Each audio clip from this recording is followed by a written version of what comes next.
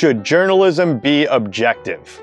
It's not should it, it's not possible for journalism to be objective. No single reporter could possibly, get to every single angle of a story. The lunge for objectivity is the fucking bane of journalism. It has resulted in more piss poor reporting than possibly any other baloney ideal. Nothing can be objective. Every time a reporter, picks up a pen and pad or starts to write a story, they are deciding who are the sources going to be, what are you going to write in that lead, who are you going to talk to, who are you not going to talk to, what information makes it in, what information doesn't make it in, what information makes it into a subsequent piece.